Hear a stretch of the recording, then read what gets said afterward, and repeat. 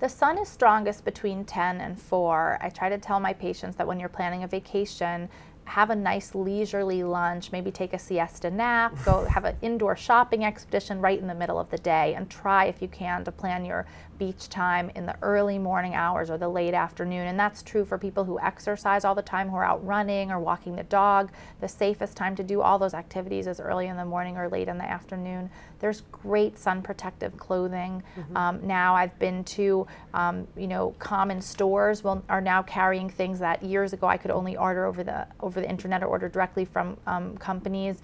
That there are sun protective hats, shirts, sarongs. I mean, anything you can think of, bathing suits.